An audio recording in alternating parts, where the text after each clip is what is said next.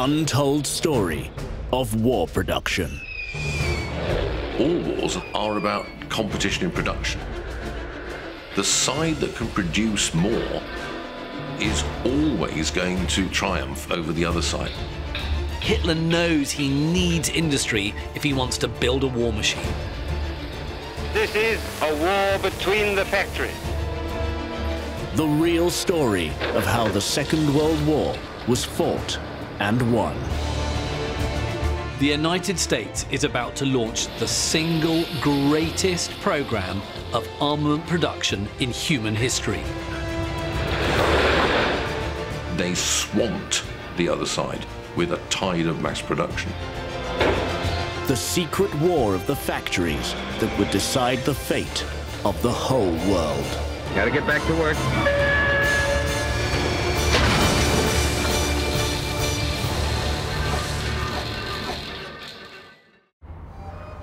Of all the countries that fight in the Second World War, by far the largest is Russia.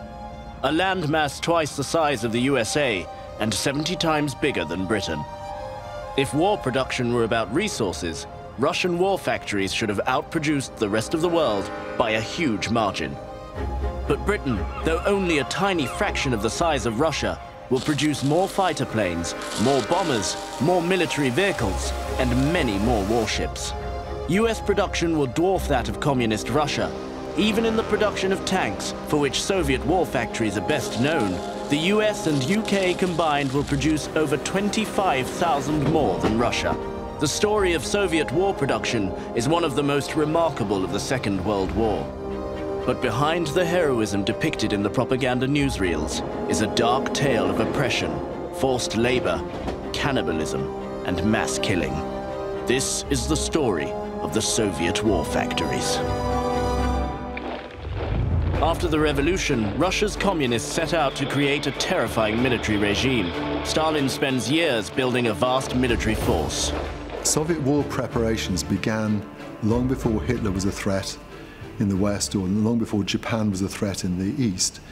If you go back to the 1920s, what you find is the general staff being told to think about future war. To defend the new socialist regime from external threats and to suppress opposition within, the communists seek to become a military superstate, and that means building war factories. Lenin admired the Germans for centralization, he admired the Americans for mass production, and he admired his own Dzerzhinsky for inventing the secret police. And you put those together and you have kind of that's the Soviet economy of the 1930s. Though the communists envy American mass production, they hate the society that created it, based as it is on free markets, private property, and individual freedom.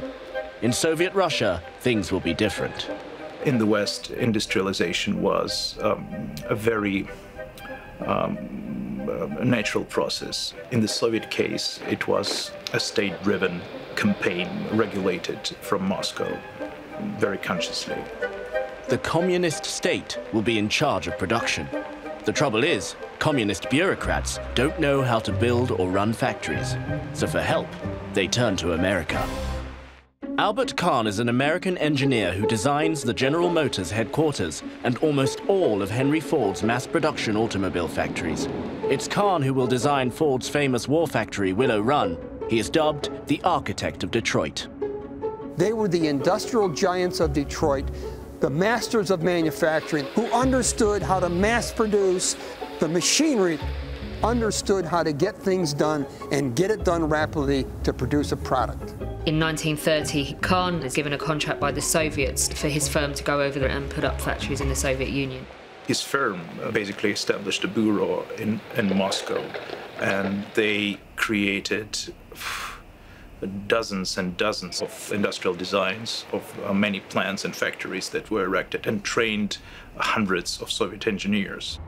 Kahn's firm designs no fewer than 521 Soviet plants and factories, including some of the giant factories in Chelyabinsk. Hundreds of tons of American machine tools are shipped to the Soviet Union. Kahn attempts to recreate the American mass production conveyor belt system. In the factories, work continues according to the 10-year plan. Stalin proudly shows off his new factories. the beginning of a brave new era of communist industry. Evidence, he claims, of the superiority of socialism and its ability to outproduce the West. But not only are these factories designed by American engineers from Detroit, some of them, like the Stalingrad tractor plant, are even built in America. Albert Kahn had designed and built it in the States, and then it was taken into parts, sent to the Soviet Union, and under the supervision of American engineers, it was erected at Stalingrad. The Soviets are incredibly proud of this factory. It's held up as an example of Soviet success. But actually, it was built in America and overseen by American engineers.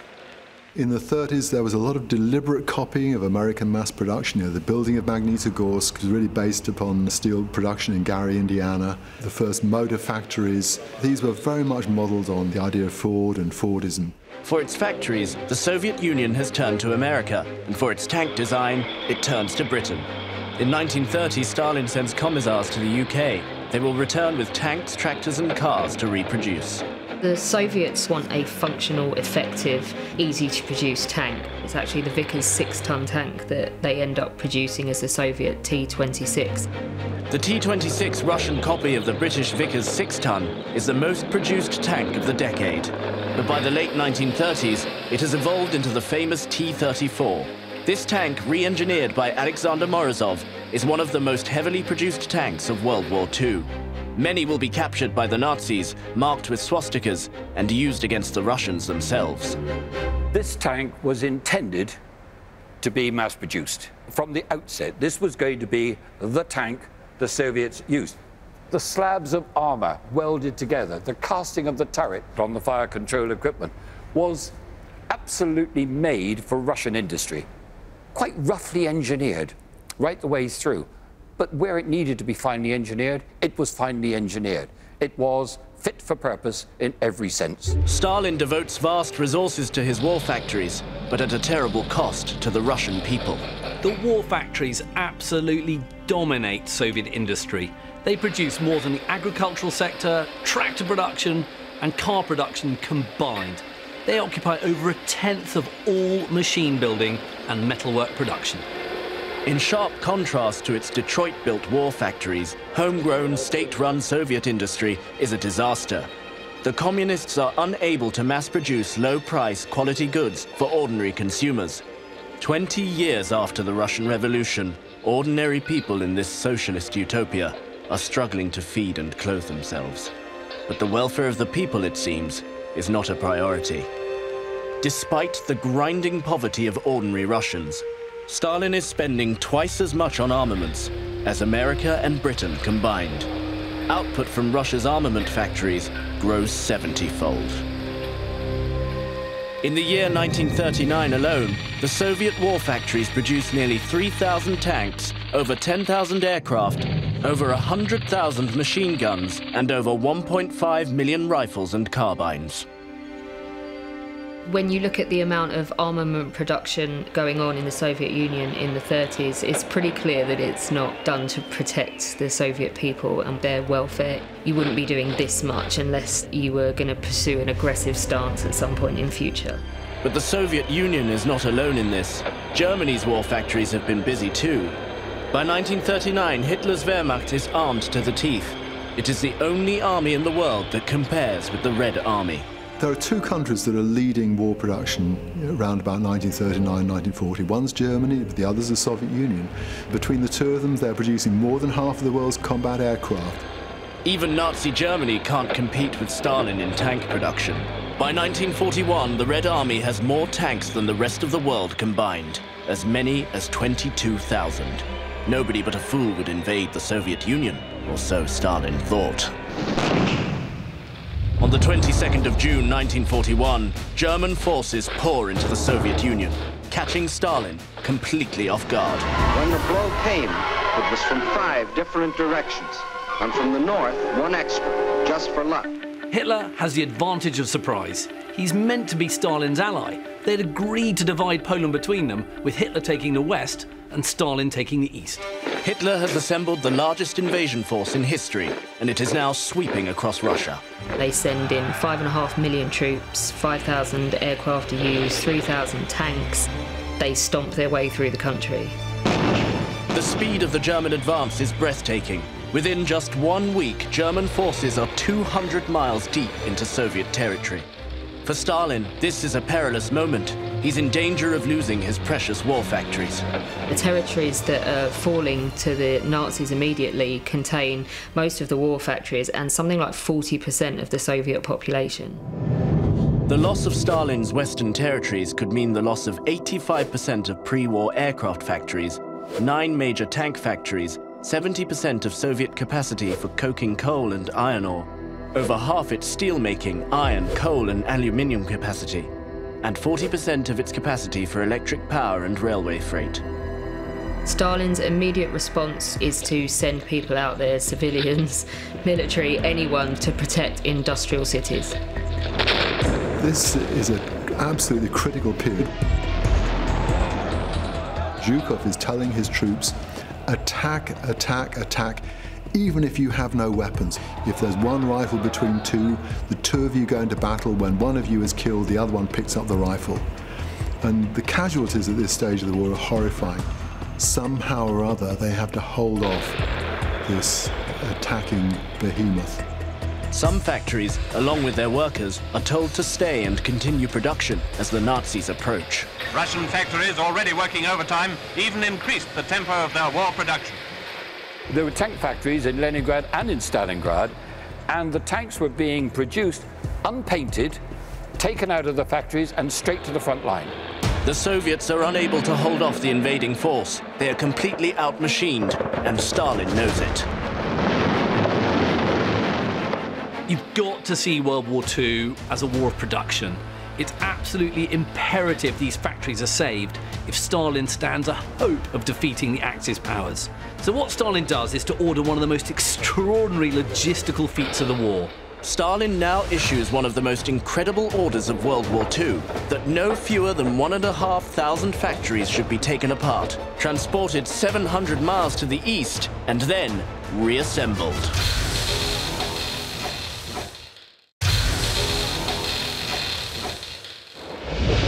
In 1941, Stalin has a large number of war factories, some of the biggest in the world. The trouble is, they are in the wrong place. As the Nazis move further into Russia, Stalin demands that 1,500 of them be relocated 700 miles to the east, beyond Hitler's grasp. So the loss of this territory could easily have lost the war for the Soviet Union, but the orders were there very early on. Burn everything that you can't take what you can, as the German armies advanced. While the decision to move the factories is taken quickly, actually doing it is a challenge of breathtaking proportions. To begin with, nobody really knew where it was going. They had no field telephone equipment, everybody was cut off, nobody could communicate. All news was old news. They didn't know how far they were going to have to retreat, which had all sorts of unfortunate consequences. A lot of stuff was lost on the way, misrouted, fell into the hands of the enemy. Some of it was moved too far and never quite reached its destination. One of the men involved in moving the factories is Alexander Morozov. He has worked on Russia's famous T-34 tank and manages one of its factories.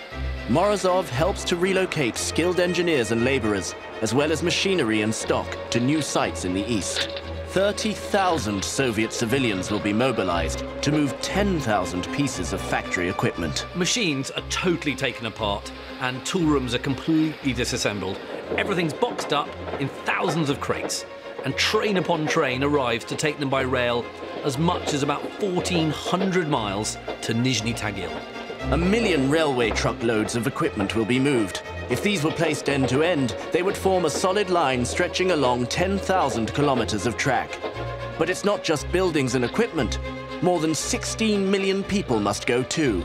The population of the Urals will be transformed forever.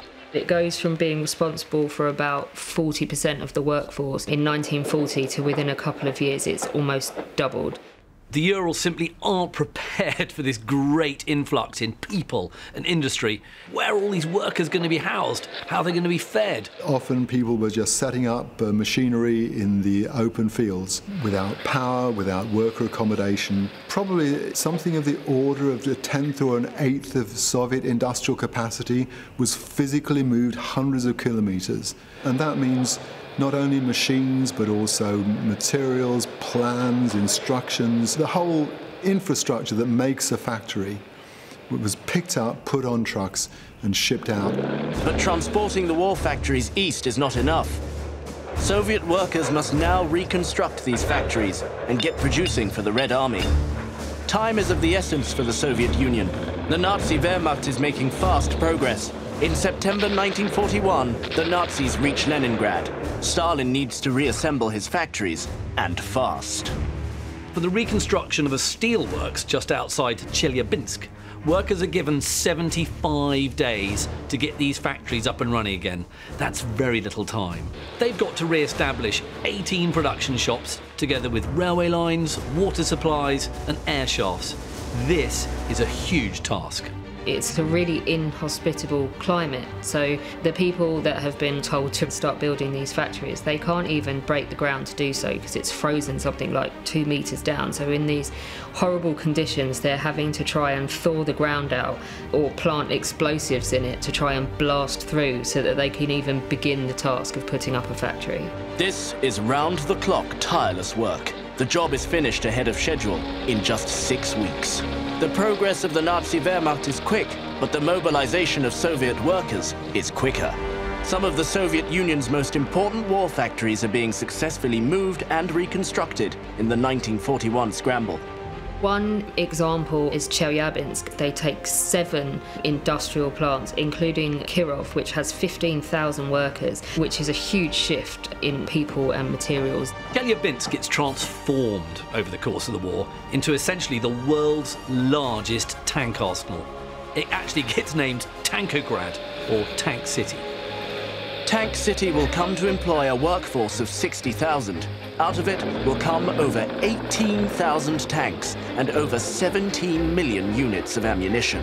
But Soviet tank production is not confined to Tank City. One of the most important factories to move to the Urals is the Zhinsky railcar factory.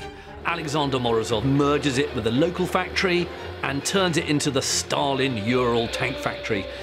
Now, this is the largest tank factory of the entire war, and it produces vast quantities of Morozov's T-34 tanks.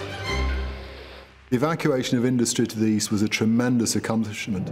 Following the Nazi invasion of 1941, over 1,500 large-scale factories are moved and reassembled. On top of this, the Soviet state begins a vast new program of factory construction. They will build over 3,500 big new factories from scratch during the war years. This is a rate of 780 a year. When you consider the ever-looming Nazi presence in the West, the sheer scale of Soviet construction of brand new factories is absolutely astonishing. What the Soviets do is realign their production economy for the war. So civilian places like car and truck manufacturers are suddenly told, you make tanks now. Throughout 1942, the Soviet Union is losing still more ground to the Nazi war machine. This loss is a huge setback for Soviet wartime production. But despite this, the USSR begins outproducing the Axis powers in tanks by a huge margin. In 1942, only a year after Nazi invasion, the Soviet Union is producing almost 4 times as many tanks as Germany. It is not just tanks that the Soviets produce in large numbers. Though less commonly remembered for it, Soviet war factories are matching the Nazis in aircraft production. Factory 18 is evacuated to Nizhny Tagil after the German invasion, and they produce something like 15,000 Ilyushin-10 fighters. You can compare that with the Willow Run factory, the Ford Motor Company that produced 7,000 Liberators. Now, Liberators were 4-engine bombers, and I know a 4-engine bomber is a much more complicated thing than a single-engine fighter. But nonetheless, 15,000 from a single factory, that's well over 10% of total Soviet wartime aircraft production from one factory. And the Germans couldn't get anywhere close. In terms of numbers, Soviet war factory production beats that of the Nazis. They produce over 20,000 more aircraft than the Germans, more than 300,000 more machine guns, and more than 2 million rifles and carbines. Russian production during World War II is, at first sight, very, very impressive. And this appears to be a triumph for the command and control economy of the Soviet Union. But behind the numbers is a story not only of inefficiency and shoddy production, but also of terror, torture, and the shocking inhumanity of Russia's communist rulers.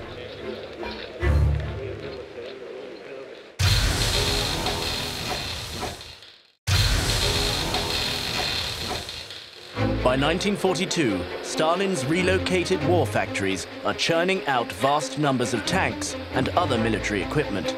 But victory against the Nazis is far from inevitable. Soviet production is not the unadulterated success story it first appears. Soviet war factories are riddled with production problems, and they are underpinned by a system of fear, terror, and imposition. To understand Soviet war factories, it is crucial to understand that the state has complete control over the lives of everybody in the Soviet Union. The Soviet Union was founded in opposition to capitalism. There was to be no private property or individual pursuits. Instead, everything was to be owned collectively, and individuals were to be harnessed to collective goals. This worldview is connected essentially with a vision of human life in which individual human beings are not seen as autonomous agents with purposes, goals of their own.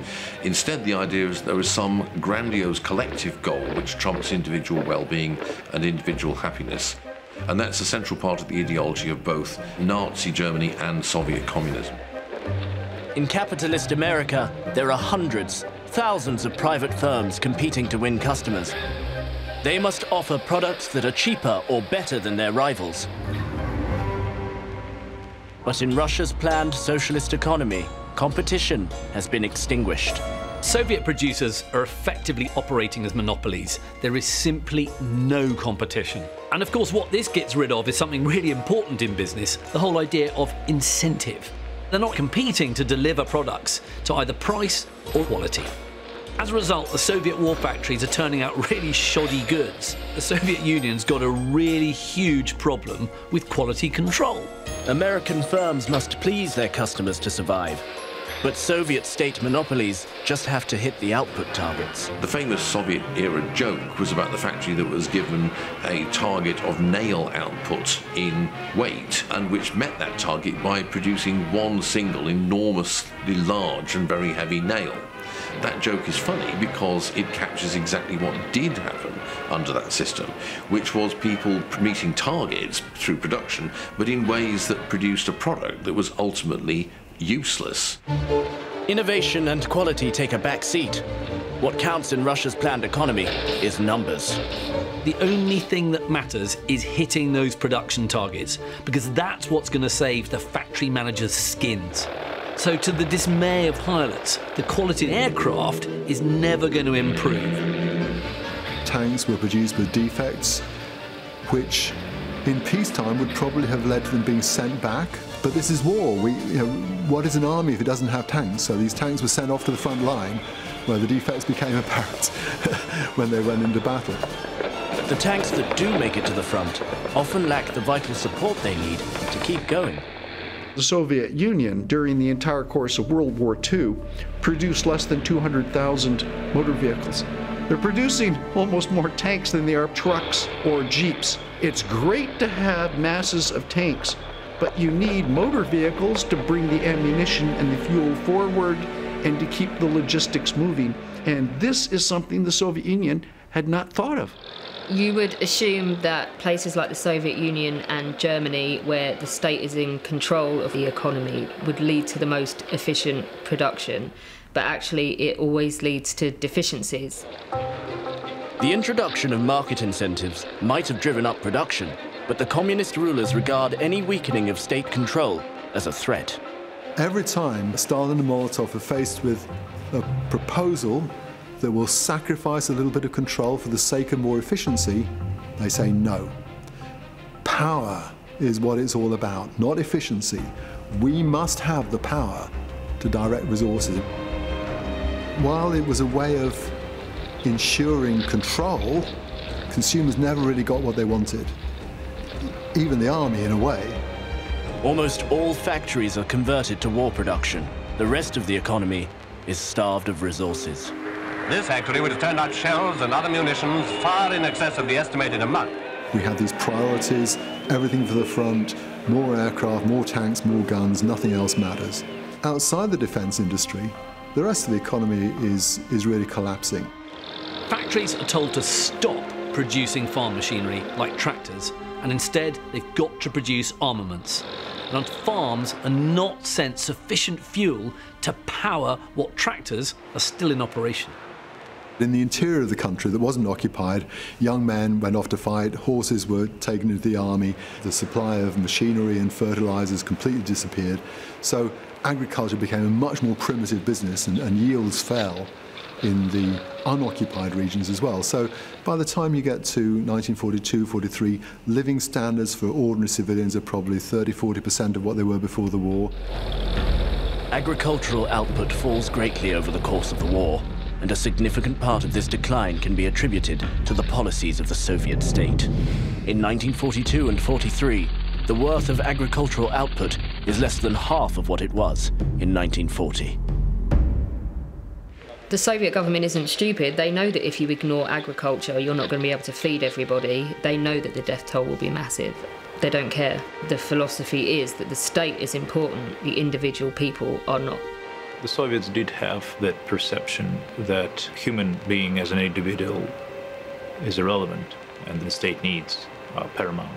And of course that exacerbated the death toll.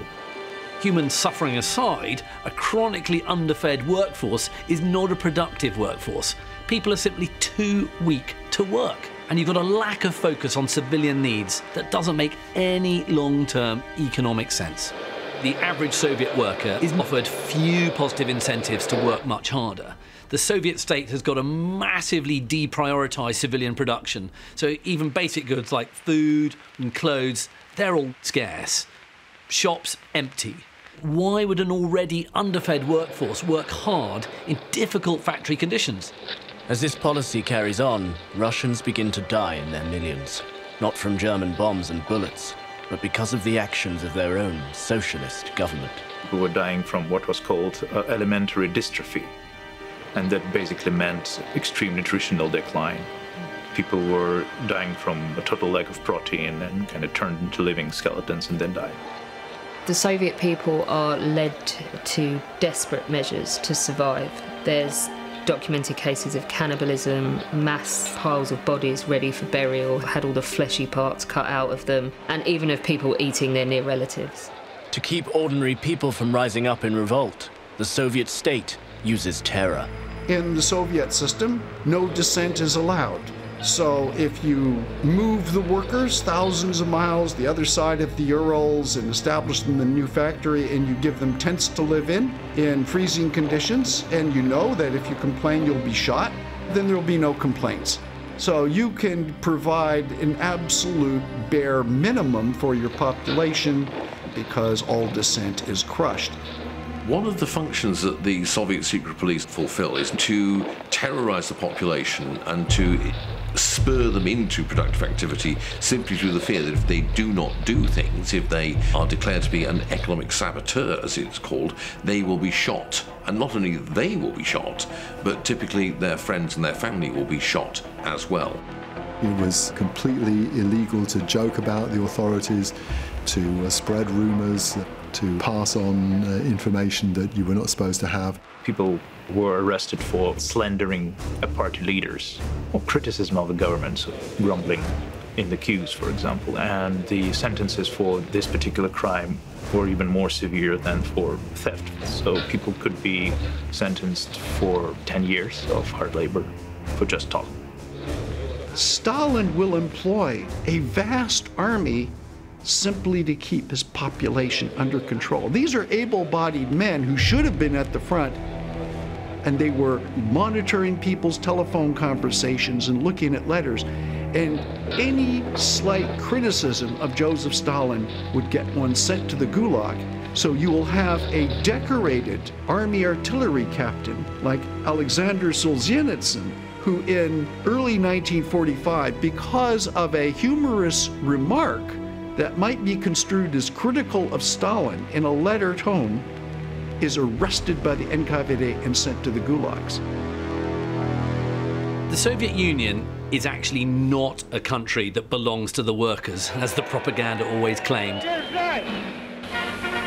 In fact, during the war, gulags provided Soviet factories with more forced labour than was even used in Nazi Germany. In the camp system as a whole, in 1942, probably a fifth of prisoners are dying, and that's largely hunger. Hunger and overwork, but largely hunger. In these few short years, more Soviet soldiers will be shot by the secret police, the NKVD, than all of the Americans killed over the course of the war.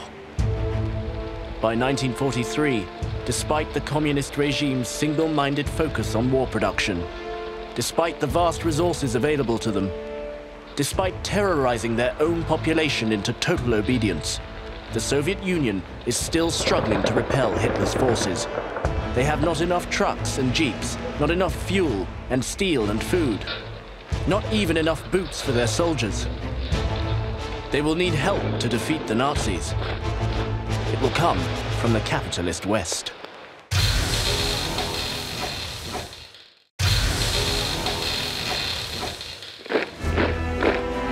(1944) is the year of Stalin's 10 victories.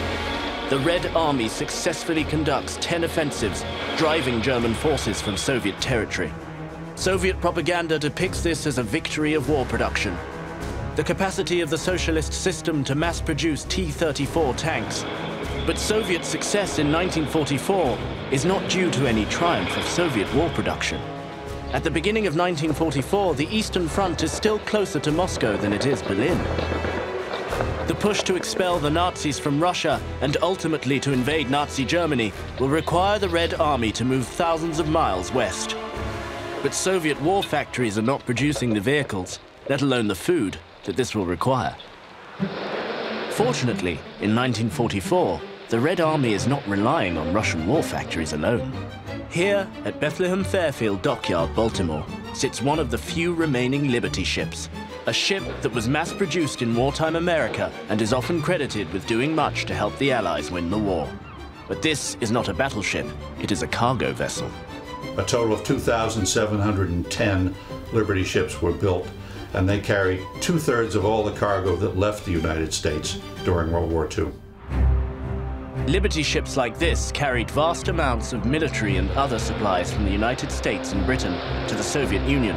The ships sail through the dangerous Arctic route and Persian corridor on their way to Russia. What's delivered will change the course of the war. A huge amount of material and personnel came from the United States. Ammunition, bombs, machine gun bullets, airplanes, trucks, tanks, every conceivable kind of cargo. As we say, beans to bullets. Little things like quinine, big things like trucks, or still bigger like 50-ton tanks. We had to get the tools to where they would do the most good. One of the reasons why the success of the Soviet economy during World War II in producing military equipment and the like is actually illusory is that to a great degree this was done on the back of massive assistance from the West, and particularly from the United States.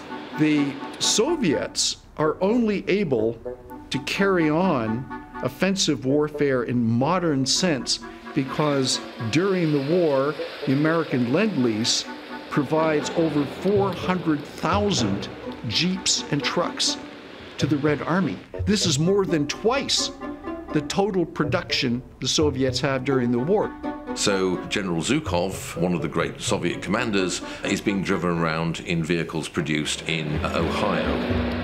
It's sometimes said that the Red Army's firepower was mostly home-produced, but its mobility came from America. And it's not just the 400,000 trucks and jeeps. The US also sends over 35,000 motorcycles, almost 10,000 railway flat cars, and almost 2,000 steam locomotives. The mobility of the Red Army is also dramatically increased by provisions of canned food. Over the course of the war, the Soviet Union is given 4 million tons of foodstuffs. What soldiers needed on the move was concentrated calories and proteins, and going into battle with a stale loaf and a couple of gherkins was not the same as American spam. Memoirs of Red Army soldiers talk about these big tins of American beef stew that sustained them. It is not just America making these contributions to the Soviet effort. The first of the tanks move off on their way to the Eastern Front. Good luck to them, and good luck to our gallant allies. They want more tanks. Let's make sure they get them. From the port of Liverpool in Britain, left many of the cargo ships bound for Russia. The British send tanks, Spitfires, Hurricanes, even radar, ambulances, medical supplies, and 15 million pairs of boots for the Red Army soldiers. It's astonishing that Britain, which is a fraction of the size of the Soviet Union, is supplying it with all that aid. It is not just in quantity that British and American war factories excel. The complexity and quality of armaments coming out of, say, Britain and America is much higher than it is in the Soviet Union. Between 1941 and 1944, the USSR will produce $46.5 billion worth of armaments. That is barely more than Britain's $32.4 billion, which is shocking when the disparity in population size is considered. Whilst the USA will produce an enormous $140.6 billion worth of armaments. The Allies do not just provide weapons and military vehicles. Allied aid enables Soviet war factories to continue production, despite the Soviet neglect of its wider economy. The US provides Soviet factories with over 1 million tons of machinery and industrial equipment, 6 million tons of steel and non-ferrous metal, and 1 million miles of telephone wire, and much else besides. The Americans will provide Russia with 2.6 million tons of oil products during the war. This is mostly high-octane aviation fuel. It is still cheaper for the Allies to extract oil, build a tanker, send a tanker across the planet, protect the tanker while it's out on the water, and deliver it to the Soviet Union than helping the Soviet Union extract their own oil, of which they have an abundance within their own borders. I think there's quite a lot of irony in the fact that you've got a capitalist society fueling a communist war effort. The West, of course, stands for everything that Soviet ideology had built itself in opposition to. And actually, the West isn't that fond of the Soviet Union either. But nevertheless, they've both got to help each other if they want to defeat the Axis powers. The alliance between the capitalist West and communist East was often strained. It was not easy for everyone to stomach an alliance with the Soviet Union. And Stalin was generally understood to be a bloodthirsty and completely unreliable partner. The reality was that Allied hopes of defeating Germany did rest very largely upon Soviet resistance. So it was just enlightened self-interest to send aid to the Russians. Over the course of the war, the Soviet Union will receive $127 billion worth of supplies. In 1944, the Red Army is using vast amounts of equipment produced by the capitalist West, but they're still using communist methods of fighting. The view that human beings are a kind of raw material to be used by the planning power extended also to the way in which wars were fought. Decisions were taken where the question of what kind of likely casualties would be incurred by military operations was hardly thought of by the higher command. The Soviet idea of an offensive is to throw waves of troops and tanks, and if the first wave is largely wiped out, that creates a breakthrough opportunity for the follow-on waves. The Russian way of war is extremely generous in throwing away human lives and throwing away material in order to get victory. This is a massive loss of life that is simply from dictators that are unrestrained and in fact encourage their generals and encourage their officers and leaders to be brutal. The British-American way of war is much more mechanized, it's much more reliant on equipment, it's much more careful about human lives and losses. Great suffering and loss of life is not only the fate of Soviets on the battlefield, it is also the reality for ordinary civilians on the home front, under the rule of their own state. The home front story is actually a really sad one. Although on the surface, the Bolshevik leaders claimed to be progressives, socialists, fighting for the equality and prosperity of the people. In reality, it was a brutal dictatorship that killed its own population in hundreds of thousands and, with huge mismanagement, caused the deaths of millions. Despite the threat of torture and execution, the nightmare of living under communism caused many people to rebel. Unlike most other European nations, the Soviet Union has lots of wartime traitors.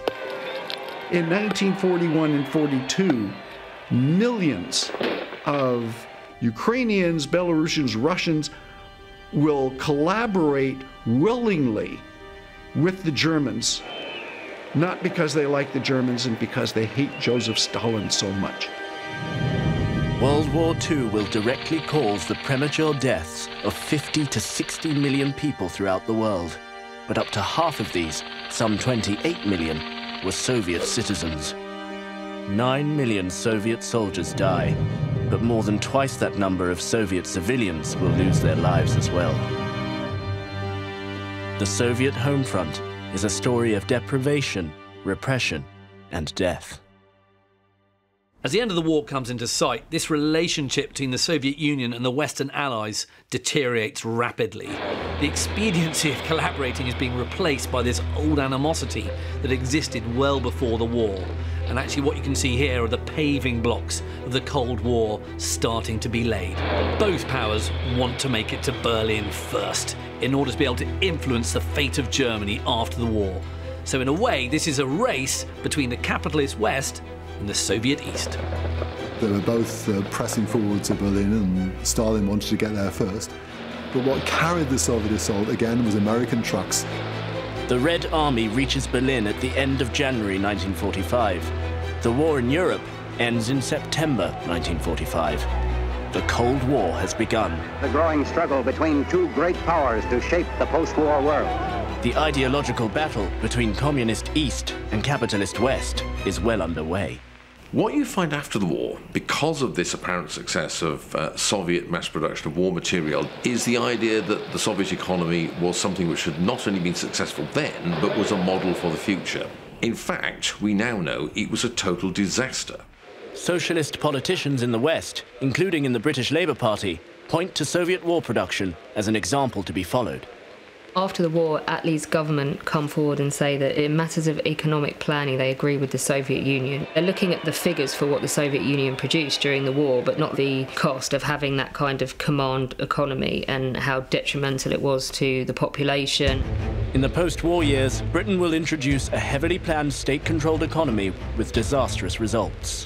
One of the great delusions of the 20th century, after both the First World War and the Second World War, was the idea that the experience of the war proved the superiority of planning over a free economy and a free society.